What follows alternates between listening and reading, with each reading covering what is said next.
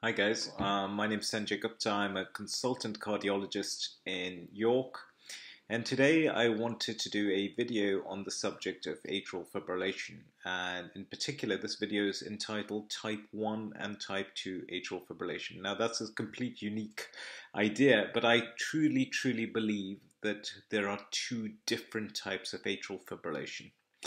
And I hope that in this video I'll talk to you about those and you will start understanding what I mean. So, the first thing to say is that most medical conditions in the Western world are caused by one or more of the following conditions: age, genetics, luck, and lifestyle. Let's look at diabetes, for example. There is type 1 diabetes, which is usually something that affects younger patients, and that is usually attributed to bad genetics or bad luck. All right. And then there is type 2 diabetes, which tends to affect older patients, and this is usually attributed to age or lifestyle. They're managed differently. Type 1 diabetes is treated with insulin.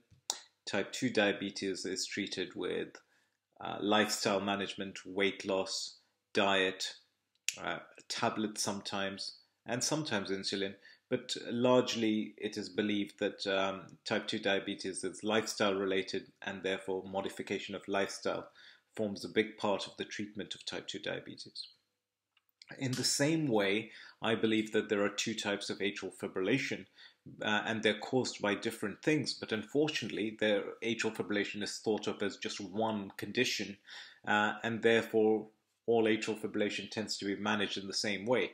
But ideally, I think there are subtle differences and they should be managed differently. And if you can understand the differences, then it may allow us to target those treatments which will target specific patient groups with specific treatments which will give them the most benefit. Okay, so type 1 atrial fibrillation. All right, this is not a term that has been used before, but I hope that that at some point people will start recognizing that there are two separate types of atrial fibrillation. Type 1 atrial fibrillation.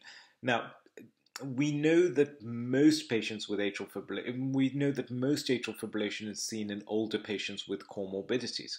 However, we do see it in younger patients and in patients who have no comorbidities. This has historically been termed low atrial fibrillation, particularly if you're under the age of 60, you don't have diabetes or high blood pressure or vascular disease, but you develop atrial fibrillation. This used to be termed lone AFib. The prevalence of lone AFib is between 2% and 30%, and we're not really sure. Different studies have used different criteria to define lone AFib, but there is I would say around 10 to 20% of patients with AFib have lone AFib, i.e. they're young and they don't have any other comorbidities, but they have AFib.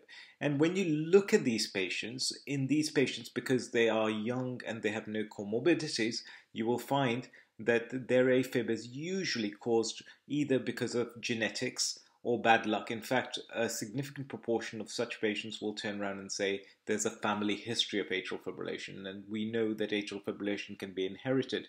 So in this group of patients, the causes for the atrial fibrillation are usually genetic or just plain bad luck. It's very interesting because when you scan these patients with an echocardiogram, you find that their left atrium is of normal size. Okay, and often their atrial fibrillation is paroxysmal, it comes and goes. And interestingly, these patients seem to tolerate their atrial fibrillation extremely poorly. They hate being in atrial fibrillation. When the atrial fibrillation comes, they feel really yuck, they feel breathless, they feel dizzy, they feel extremely unwell with it. Okay, now, but the interesting thing is when you follow these patients up, their prognosis is extremely good. In fact, there was a study several years ago by Professor Bernard Gersh where he took 97 such patients with lone atrial fibrillation, followed them up for 15 years without any anticoagulants or anything like that, and found that a very small percentage, a cumulative risk of 1.3% or something like that. So these patients do not seem to get strokes. They have a very low risk of strokes which is actually comparable to the normal population. So I think this is type 1 atrial fibrillation. So they have an exceptionally good prognosis, but they seem to tolerate their atrial fibrillation extremely poorly when they get it. So their quality of life is not so good because of the atrial fibrillation, but their quantity of life is much the same as the normal population. And interestingly, these patients seem to respond very well to ablation for AFib. So in these patients, they seem to respond extremely well, and in all likelihood, the atrial fibrillation, AF ablation seems to sort their problems out. All right. Then there is type 2 atrial fibrillation. These are older patients with atrial fibrillation, usually above the age of 60. They usually have diabetes or high blood pressure or sleep apnea or vascular disease.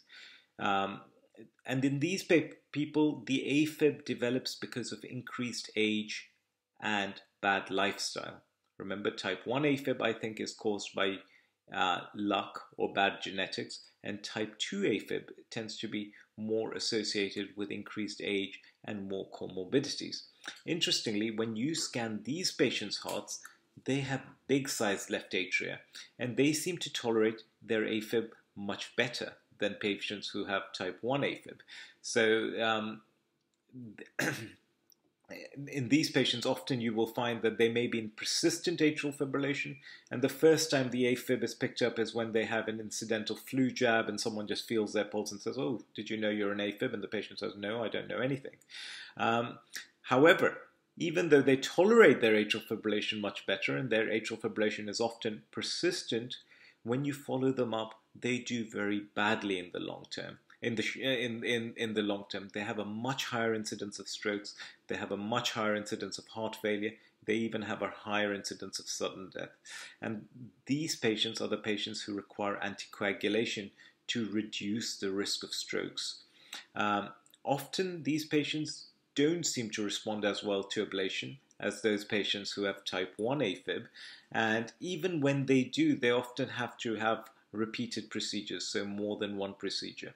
It's also interestingly to say that in these patients, taking away the atrial fibrillation doesn't seem to alter their risk of strokes or overall prognosis, because the overall prognosis and the risk of strokes in some way is conferred upon them by their age and their comorbidities. And therefore, I think what we need to do is we need to start thinking of these as two separate diseases. And in patients who have type 1 atrial fibrillation, I think they should be treated with reassurance and be told that actually your risks from this condition are extremely low.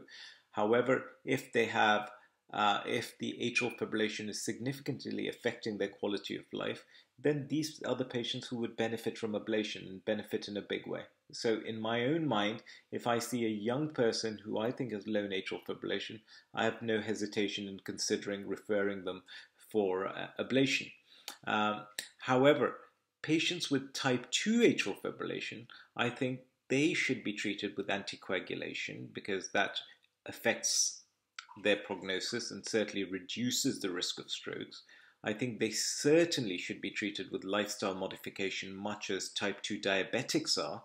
And often it is unfortunate that we don't emphasize lifestyle modification as much as we should in these patients. And these are the patients who benefit from things like rate control. Now, you can still consider ablation in these patients, but it is less likely to be as successful as in patients with type 1 AFib. And I would generally refer patients with type 2 AFib if they had refractory symptoms. If I tried everything else and despite that they were still suffering symptoms and the symptoms were significantly affecting their quality of life, then I wouldn't hesitate in referring them on. But in general, I would want to treat them firstly with anticoagulation, obviously, and lifestyle modification. So I think hopefully as time progresses, our thinking and our and the messages we give about AFib will change, and we'll try and start separating type 1 atrial fibrillation with type 2 atrial fibrillation. As I say, no one has actually really used these terms before, and I'm probably the first person who's defining these like this. But I really truly believe that there are two separate types of atrial fibrillation, and they should be treated in different ways. So I hope this was useful. I'd love to hear what you have to say about this. So please don't hesitate, and please do drop me some comments or a message.